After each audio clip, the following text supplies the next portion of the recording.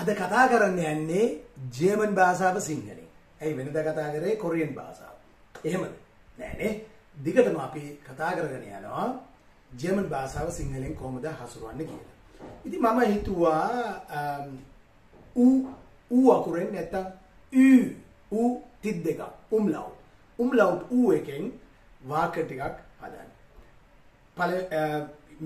මීට ප්‍රථම වීඩියෝ එකේ part 1 හුඟක් තියෙන නිසා දැන් part 2 එකත් කරන්න බලාපොරොත්තු වෙනවා.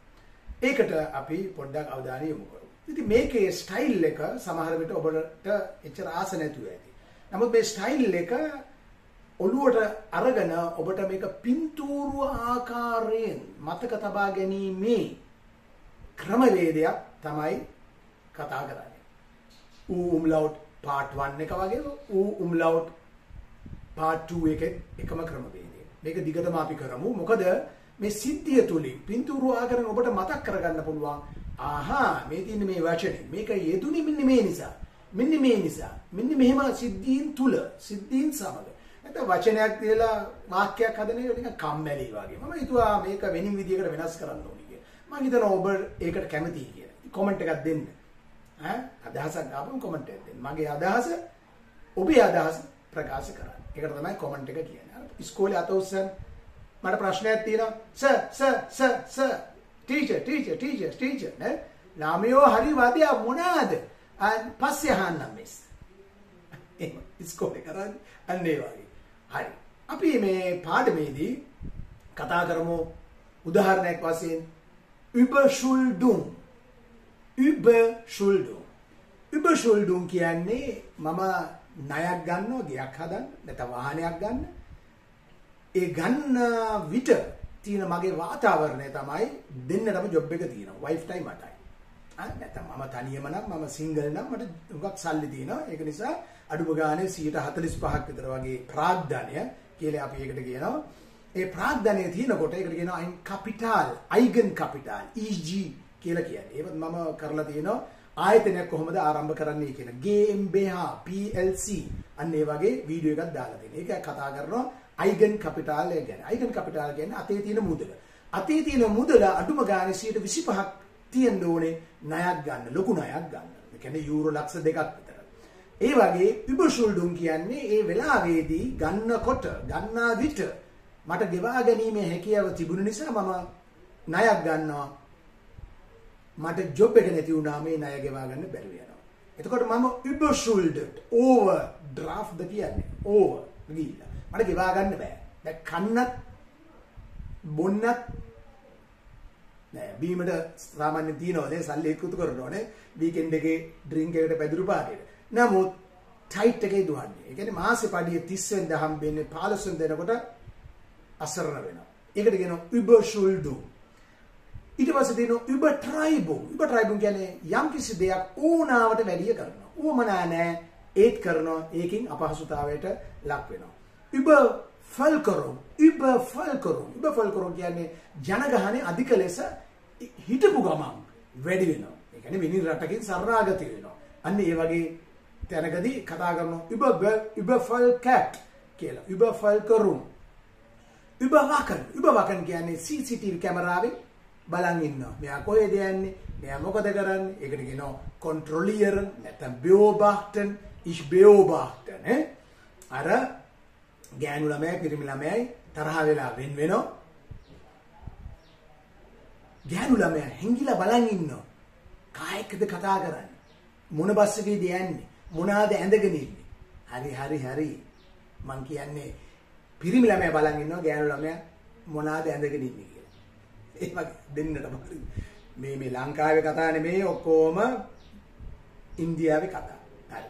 ඊට පස්සේ überweisung කියන්නේ සල්ලි ට්‍රාන්ස්ෆර් කරනවා. උන්ඩියල් ක්‍රමයට ඒක වෙස්ටර්න් යූනියන් වෙන්න පුළුවන් නැත්නම් MoneyGram ඔබ යුරෝපේ රටවල් වලට ගියාම ඒ වගේ ආයතන නැත්නම් බැංකුව හරහා තියෙනවා Stadtsparkasse, Volksbank, Commercial Bank අන්න වගේ බැංකු තියෙනවා.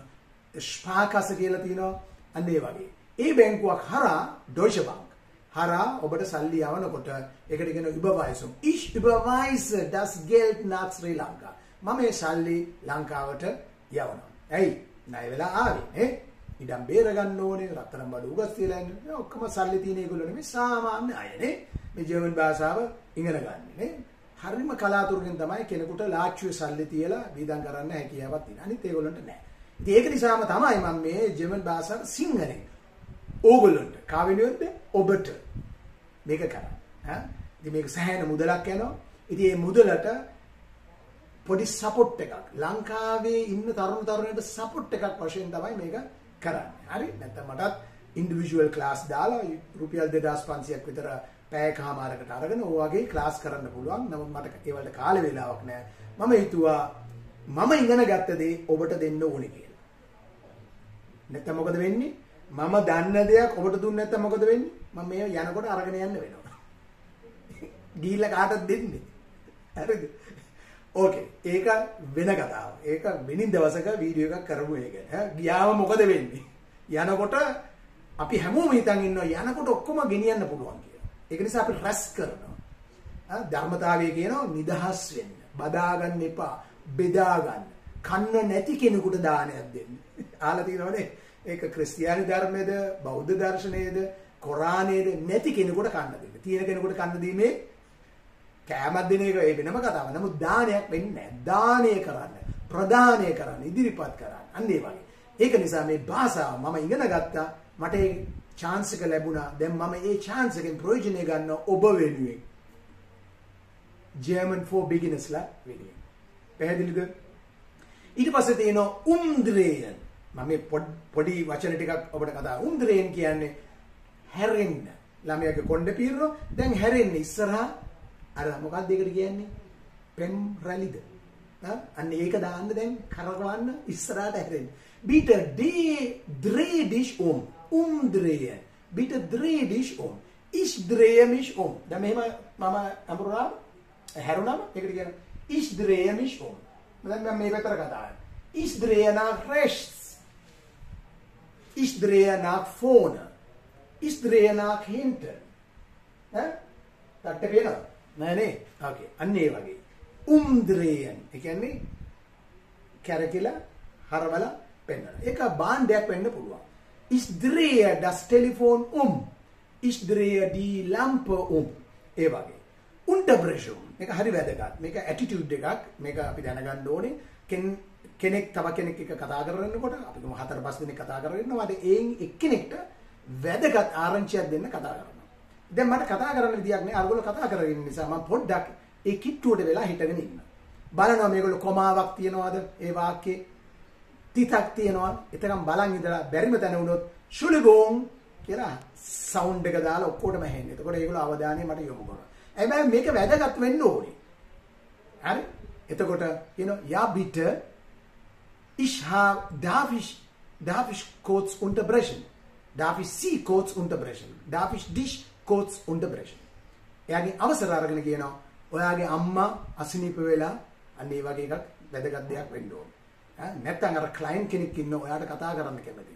බිස්නස් මැනේජ්මන්ට් එක CRM කස්ටම් රිලේෂන් මැනේජ්මන්ට් වල අපේ ඔෆිස් එකේ සාමාන්‍යයෙන් වෙන දේවල්. පැහැදිලිද?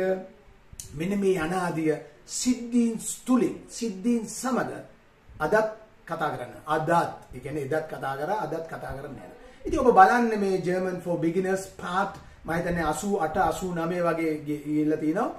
90ට කිට්ටුයි. ඉතින් අපි දිගටම මේක කරමු. ඉතින් මම මේ ජොබ් එකක් කරන ගමන් කරන්නේ. ඉතින් මේක සෑහෙන කාලයක් යනවා.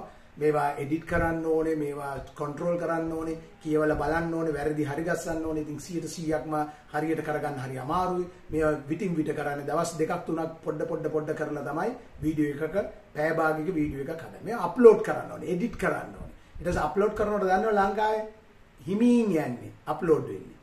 පැය දෙකමාරක් ඉඳගෙන ඉන්න ඕනේ. ඉතින් මෙන්න මේ වගේ දේවල්. ඊට පස්සේ ඒවල අර thumbnail එක හදන්න ඕනේ. ඒවලට කාල වේලාව යනවා. ඒව ඩවුන්ලෝඩ් කරන්න ඕනේ. ඒකට ඔබිට ෆොටෝස් මේ පැහැදිලි. එහෙනම් දැන් ඔයගොල්ලොන්ට මං ගැන දුකද? මෙච්චර මහන්සිනේ ගැන දුක නම් කමෙන්ට් එකක් දෙන්න. ලයික් එකක් කැමති නම් දෙන්න. ඔබට හිතනවා නම් මේ පිස්සුනේ මොන කේල්මනකද මේ ජර්මනි ඉගෙන ගන්න. කොරියන් කරා නම් මං ආසයිනේ. කොරියාව ඊට වැඩිය හොඳයි. එහෙම හිතනවා නම් ජර්මන් භාෂාව ඉගෙන ගන්න කැමති කෙනෙක් එක්ක ෂෙයා කරගන්න. හරිද?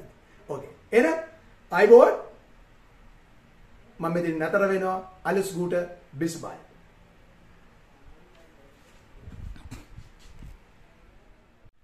එහෙනම් අපි පාඩමට යමු. වෙනදා වගේම ජර්මන් භාෂාව හෝඩිය සිට ජර්මන් භාෂාව සිංහලෙන්.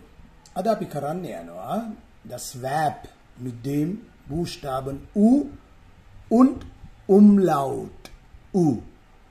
ඒ කොහොමද શબ્ද කරන්නේ? U අනිත් එක Ü.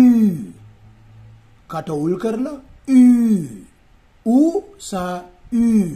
part 1 එකේ ඒ වීඩියෝ එක බැලුවොත් ඔබට ඒ උච්චාරණය හොඳට බලා ගන්න පුළුවන්. මේ part 2 එක කරන්නේ. එකක් කරා 253 වීඩියෝ නම්බර් part 88 තමයි part 1 එක. මේ part 2.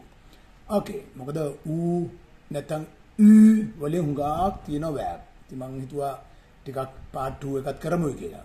මේකට කියන alltags verben කියලා. එදිනෙදා ක්‍රියාපද. හැමදාම පාවිච්චි කරන ක්‍රියාපද. Die folgende Verben werden im Alltag häufiger verwendet. ඒ කියන්නේ බහුලව භාවිතා කරනවා. මේ verben මේ කතා කරන්න යන verben. alles klar? okay. එහෙනම් අපි බලමු topic එකක් හැටියට නිකන් උදාහරණ ටිකක් තව ටිකක් බලමු. überschuldung, übertreibung, übervölkerung, überwachen, überweisung, umdrehen, unterbrechung. überschuldung කියන්නේ අධික ණය, übertreibung කියන්නේ ඕනවට වැඩි කරන දෙයක්, übervölkerung කියන්නේ ජනගහනයේ ඉන්න ඒ පළාතට වැඩි ජනගහනයේ ඉන්නවා. over. überwachen කියන්නේ ආරක්ෂා කරනවා, නිරීක්ෂණය කරනවා. überweisung කියන්නේ සල්ලි මුදල් ට්‍රාන්ස්ෆර් කරනවා. umdrehen කියන්නේ හැරෙනවා. නැත්නම් unterbrechung කියන්නේ interruption. කෙනෙක් කතා කරනකොට අනිත් එක්කෙනාව disturb, excuse me කියන එක නේ. okay, අපි බලමු überschuldung අධික ණය. hallo Markus කොහොමද? hallo Markus wie geht es dir? කියලා අපි අහනවා නේ. දැන් මේ හැම ක්‍රියාපදයක්ම සිද්ධීන් එක්ක සිද්ධියකදී කොහොමද භාවිතා කරන්නේ? ඒක තමයි ක්‍රමය. අපි හොඳින් නෑ, අපිට එච්චර හොඳ නෑ. සිංහල පරිවර්තනය එච්චරටම ගැලපෙන්නේ නෑ. uns geht es nicht gut. අපිට එච්චරම අපි සෞතු. hallo Markus wie geht es dir? uns geht es nicht gut. මොකද උනේ? අර සිංහලෙන් වගේම තමයි. ඇයි මොකද උනේ? was ist passiert? පැහැදිලිද? hallo Markus wie geht es dir? uns geht es nicht gut. was ist passiert? මේක ඇවිල්ලා conversation එකක්. හරි? මේ dialogue එකේ කතා කරනවා මේ überschuldung එකට එන්න හදන්නේ. අපි ණයක් ගත්තා.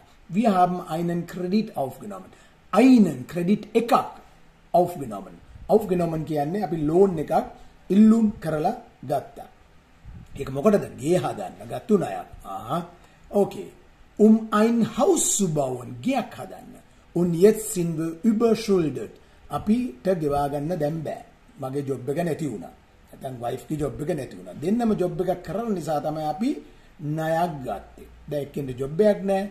දැන් හින්න ටයිට් එකකින් යන්නේ. නේ? 30 වෙනිදාට පඩිය හම්බුණාට 20 වෙනිදා වෙනකොට හරි අමාරුවෙන් යන්නේ. ඒකට කියනවා überschuldung. ගෙවා ගන්න බැරි අධික ණයක්. හරිද? ඕකේ. දැන් මිනිස්සුන්ගෙන් සල්ලි ඉල්ලන්න එහෙම ක්‍රමයක් ඒ රටවල් වල නැහැ.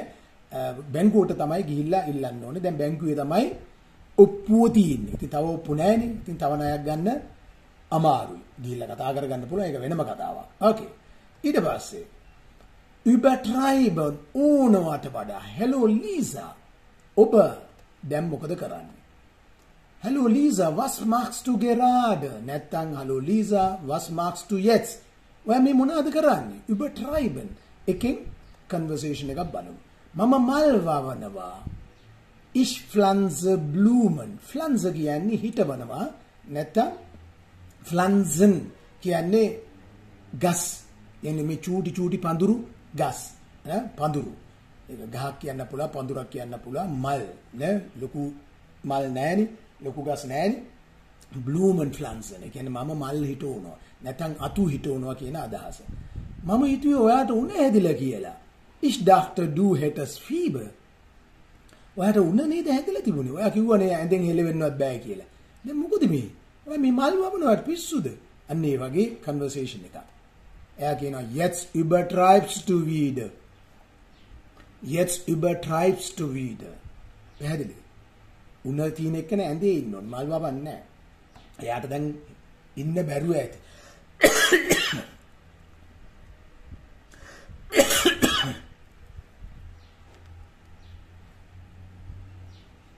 ein zu drei. ඊට පස්සේ übervölkerung අධික ජනගහනය. මොකද මෙතන වෙන්නේ? හලෝ හේ මොකෝ මෙතන මේ මොකද මේ ප්‍රශ්නේ? ඇයි මේ මෙච්චර ජනගහනයක් ඉන්නේ? අන්න ඒ විදියට මේ කන්වර්සේෂන් එක පටන් ගන්න. මොකද මෙතන වෙන්නේ? Was ist denn hier los? Was ist denn hier los? මේ සිදුවීම මේ මෑතක කාලෙදී මේ අවුරුදු එකමාරකට ඉස්සෙල්ලා යුක්‍රේන් වල ඉඳලා ජර්මනියට ආපු කට්ටියක් ගැන ජර්මන් ඒගොල්ලෝ කතා වෙච්ච දෙයක්. Was ist denn hier los? මොකද මේ ඇයි මේ මෙතරම් සෙනග? Warum sind so viele Leute hier? Warum sind so viele Leute? නැත්නම් warum sind so viele Leute hier? ඇයි මෙතන මෙච්චර සෙනග? එතන විදේශිකයෝ ගොඩක් ඉන්නවා. කොහොම ජර්මන් භාෂාවෙන් කියන්නේ? Es sind viele Ausländer dort. අන්න අතන ඉන්නවා හුඟක් Ausländerලා. විදේශිකයෝ, පිටරට ජාතිකයෝ. යුක්‍රේන් ජාතිකයෝ ආපුවම එහෙම තමයි කතා කරන්නේ. ඉතින් හැමෝම මිනිස්සුયો තමයි. නමුත් ඉතින් වෙන් කරලා කතා කරලා පිළිගන්නේ ඒගොල්ලෝ ඉන්නවා, පිළිගන්නේ නැති ඒගොල්ලෝ ඉන්නවා. ඒගොල්ලෝ ආපුවම අපේ රටට පාඩුයි කියලා හිතන ඒගොල්ලෝ ඉන්නවා. එහෙම ඉන්නවනේ. ඇඟිලි පහ වගේ තමයි. කෙනෙක්ට එක්කෙනෙක් වෙනස්. නමුත් කවුරුත් හිතන්නේ අපිටත් මේ එකම වෙයි කියලා. මොකද ජර්මන් ජාතිකයන්ට මේක වුණා 1940 ගණන් වල. 1939 40 41 45 46 47 වෙනකොට ඔක්කොම රට ඇතෑරලා ගියා. කොහටද ගියේ? විනි රටවල් වලට. ඒ අත්දැකීම ජර්මන් ඒගොල්ලන්ට ඕන තරම් තියෙනවා. පළවෙනි යුද්ධෙදී නෙමෙයි දෙවෙනි යුද්ධෙදීත් එහෙම තමයි. ඕකේ? හරි. Es sind viele Ausländer. එතකොට මේ ජර්මන් ජාතිකයොත් Ausländerලා වෙලා තමයි ඇමරිකාවට, කැනඩාවට, ඕස්ට්‍රේලියාවට අනිත් ළඟ තියෙන ආශ්‍රිත රටවල් වලට ගිහිල්ලා හැංගුණා. ගිහින් හිටියා ප්‍රවේශමට.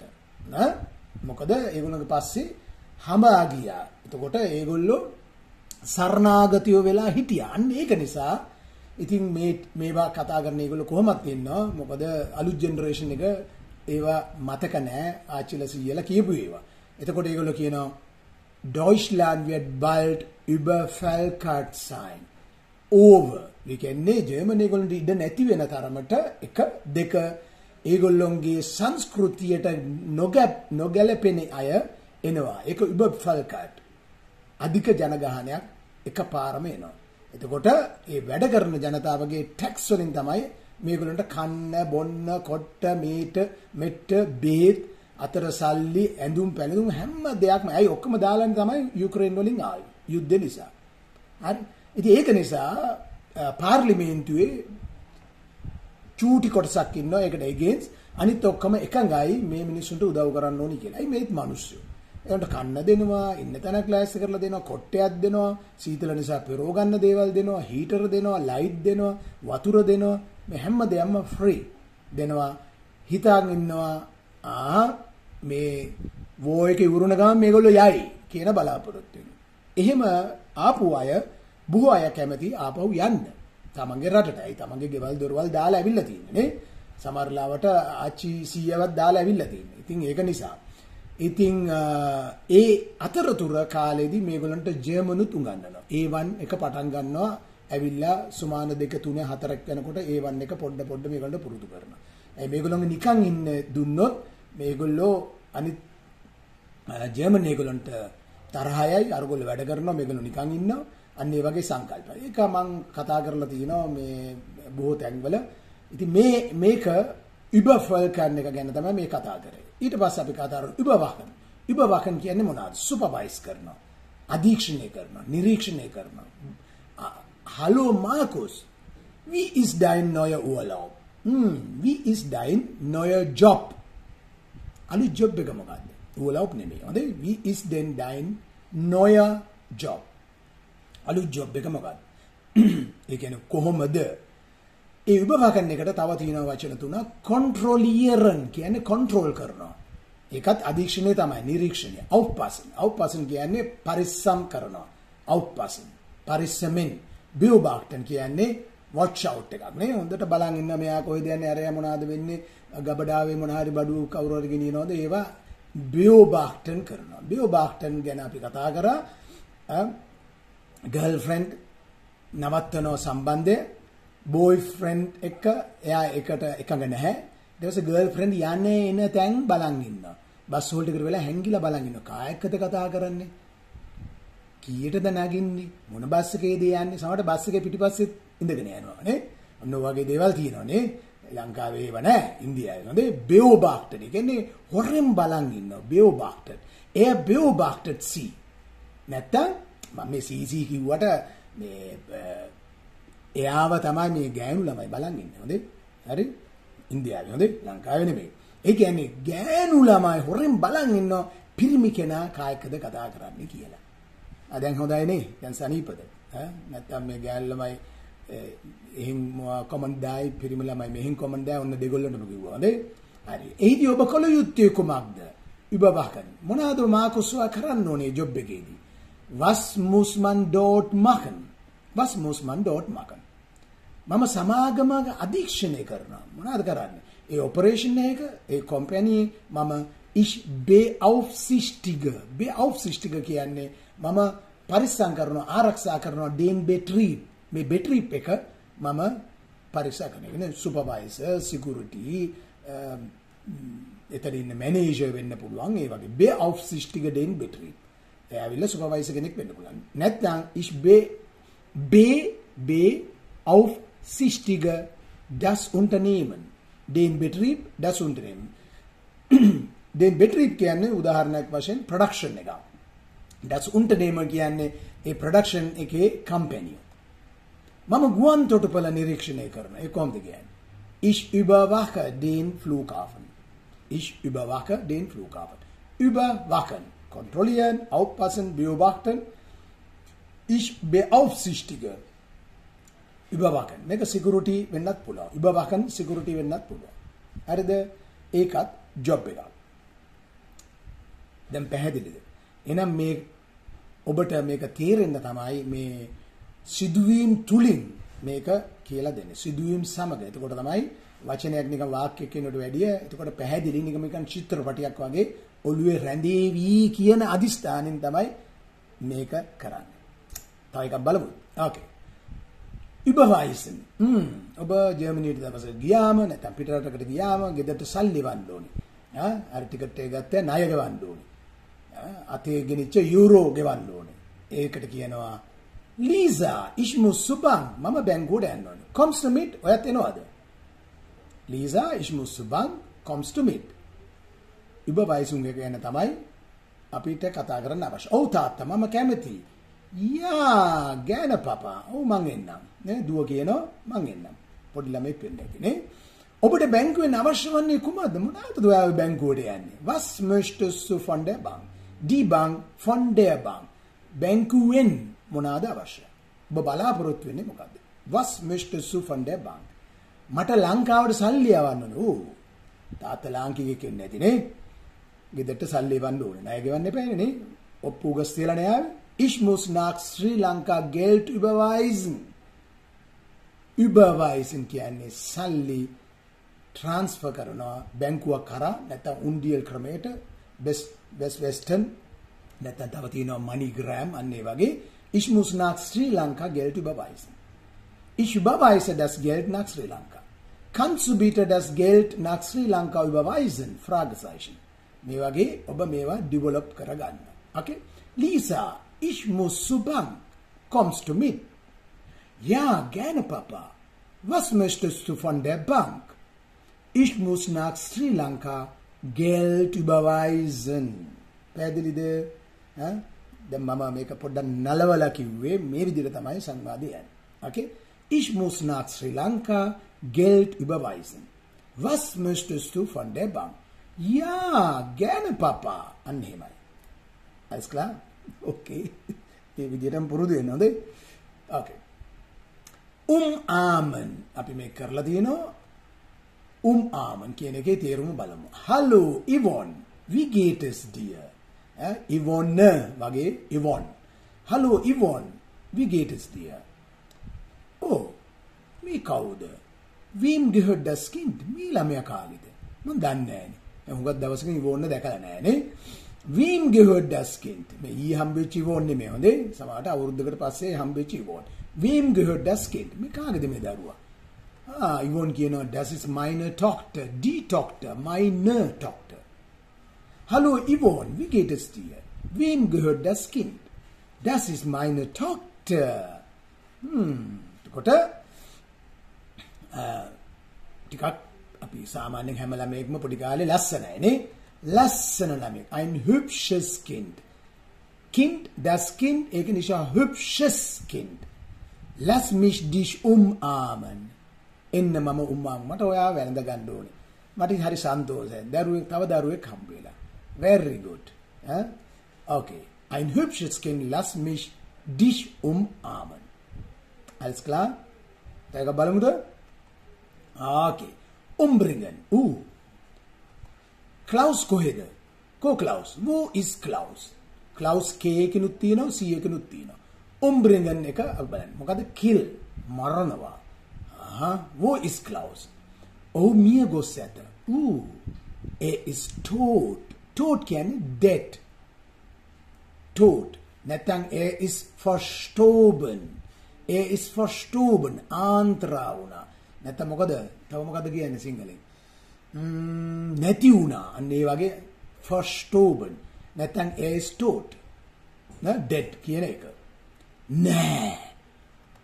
ඉමුකුද අපි දැන් අර කියන්නේ සිංහලෙන් වගේ අන්න ජර්මන් වලින් nein පොඩක් අදිනවා nein was ist mit ihm passiert was ist mit ihm passiert ඔබ A1 A2 B1 B2 C1 කරනකොට ඔබට මේවා මේ විදිහටම කතා කරනවා ඇහෙන්න සලස්වනවා hören එකේදී nein was ist mit ihm passiert ist tot wo ist Klaus?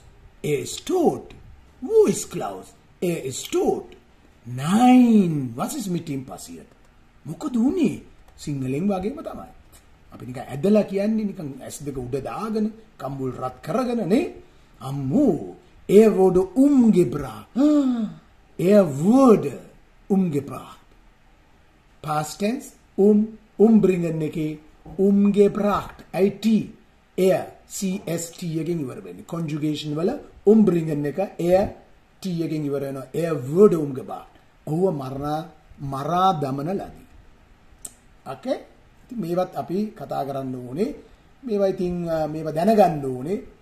ඒක නිසා umbringen කියන එක මේ විදිහට conversation එකේ යන්නේ. අපි තව එකක් බලමු. umdrehen වෙනතකට හැරෙන්න. turn around. කරුණාකර හැරෙන්න.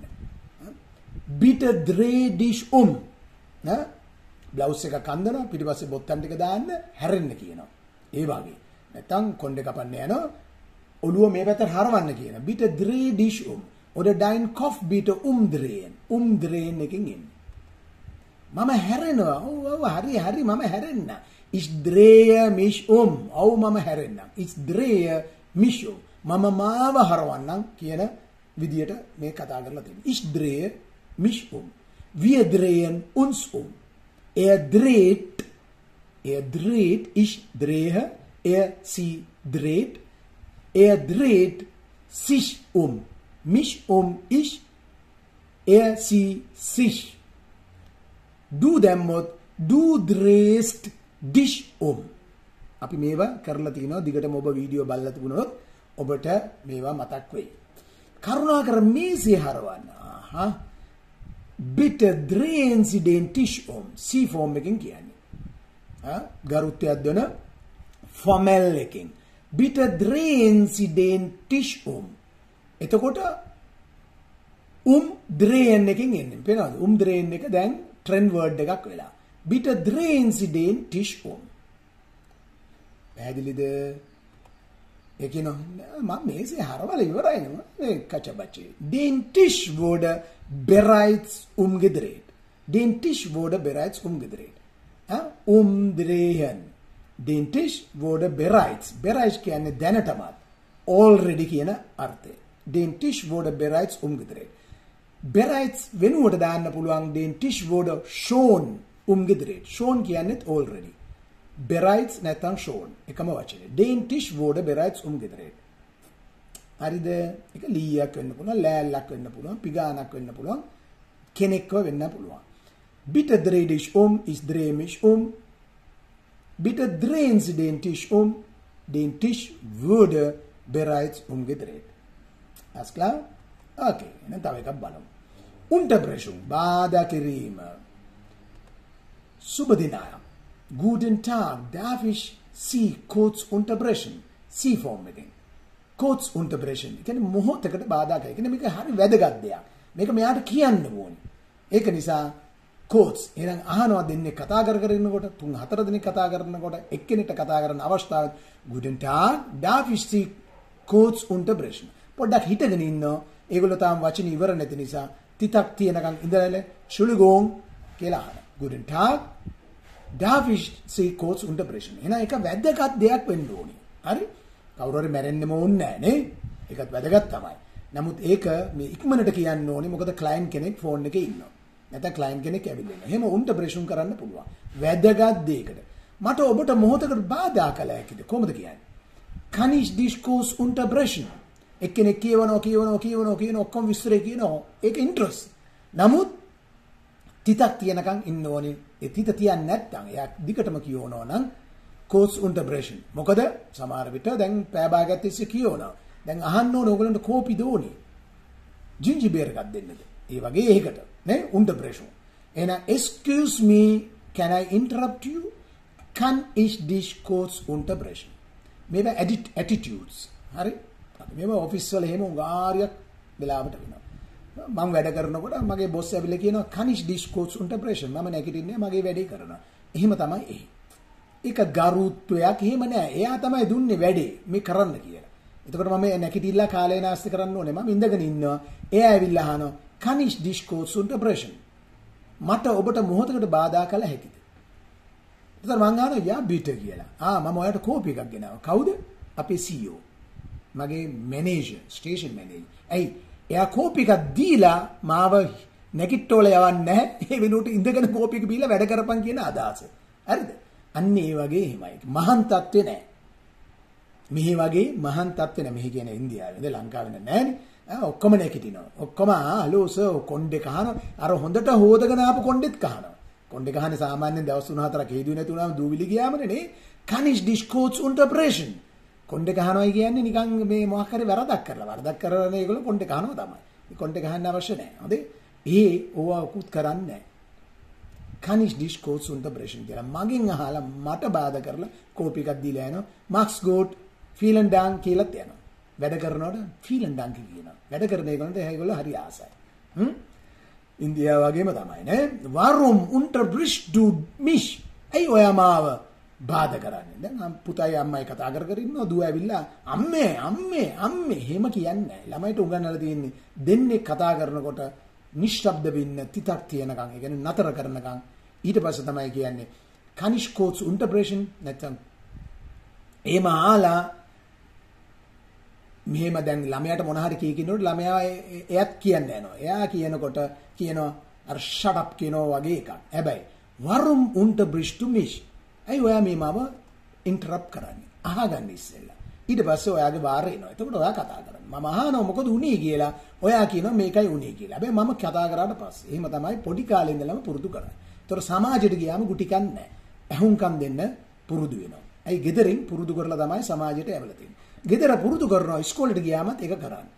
ටීචර් උන්ටරිස්ට් එක කර ඉන්න ගමන් ඉන්ටරප්ට් කරන්නේ නැහැ. ඉස්සෙල්ලා ඉන්නවා. ඇයි ටීචර් අහන කොයිලා හරි habt ihr Fragen? ඔයගොල්ලන්ට තව ප්‍රශ්න දෙන්න. අන්න එතකොට තමයි ප්‍රශ්න අහන්නේ. එතකන් ඉවසගෙන ඉන්න ඕනේ. නැත්නම් එයාගේ ලෙසන් එක අපි ඩිස්ටර්බ් කරනවා. ඒක නිසා අපිට ප්‍රශ්නයක් ආපුවම ලියා ගන්නවා. අහන්න තියෙන ප්‍රශ්න ලියා ගන්න. ඒක ඔළුවේ තියාගන්න බැරි ලියා ගන්න. පොතක සටහන් කරගන්න. ඊට පස්සේ එයා අහනෝනේ habt ihr noch Fragen කිව්වම අහනවා. Wenn ich mit dir rede, nicht unterbrechen. මං කියලා තියෙනවනේ කතා කරන්න එපා. මම ඔයත් එක්ක කතා කරනකොට මම ඉන්ටරප්ට් කරන්න එපා. Wenn ich mit dir rede, මම ඔයත් එක්ක කතා කරනකොට nicht unterbrechen. Alles klar? එහෙනම් මේ සිද්ධීන් ඔබට හොඳට මතකයට එයි. මේවා මතක තියාගන්න මේ සිද්ධීන් තුලින් මේ කතා කරන ස්ටයිල් එක වෙන්න පුළුවන් මම විස්තර කරන දේවල් වෙන්න පුළුවන්. එතකොට unterbrechung ජීවිතයකට අමතක වෙන්නේ නැහැ. තව එකක් බලමු. unterbrechung එකේ දෙවෙනි කොටස මට ඔබට මොහොතකට බාධා කළ හැකිද? kann ich dich kurz unterbrechen? අපි කරන්නේ ඇයි ඔයා මට බාධා කරන්නේ? warum unterbrichst du mich? ඇයි ඔයා මාව unterbrechen කරන්නේ? එයා කියනවා unterbrechen Sie mich nicht. Sie form එකෙන් unterbrechen Sie mich nicht, wenn ich mit Ihnen spreche. මාත් එක කතා කරනකොට unterbrechen කරන්න එපා. සද්ද නොකර අහන් ඉන්න. ඔයාටත් chance එකක් දෙනවා. අන්තිමට මං අහනවා haben Sie auch was zu sagen? ඔයාට මොන හරි කියන්න ඕනේ. Wenn ich mit dir rede, nicht unterbrechen. නැත්නම් when ich mit Ihnen rede, nicht unterbrechen. තවනම් bitte දාන්න පුළුවන්. Bitte nicht unterbrechen. Alles klar? Und das C-Form එකනොත් කරුණු කාරණා ටිකක් තියෙනවා කොහොමද යන්නේ කියලා. Unterstützen.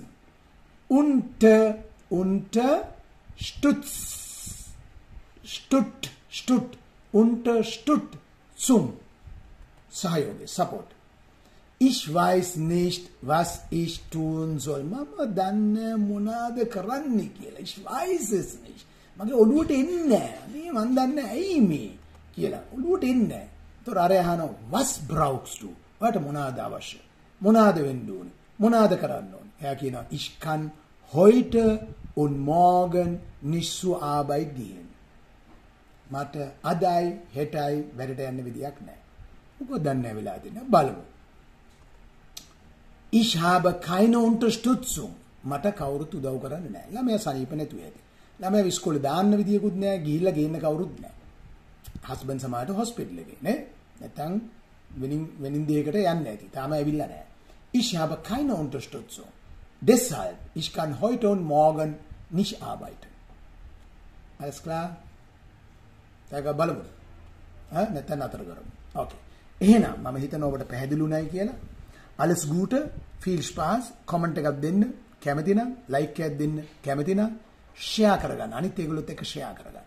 හරි? ප්‍රශ්න අහන්න. ප්‍රශ්න අහන තරමට ඔබ ඉගෙන ගන්නවා. ප්‍රශ්න අහනවා කියන්නේ අර පන්තියේ අත උස්සන්නේ. ඒ වගේ දෙයක් තමයි comment කරනවායි කියන එකේ තේරුම. හරි? Okay. එහෙනම් alles Gute, bis bald und tschüss.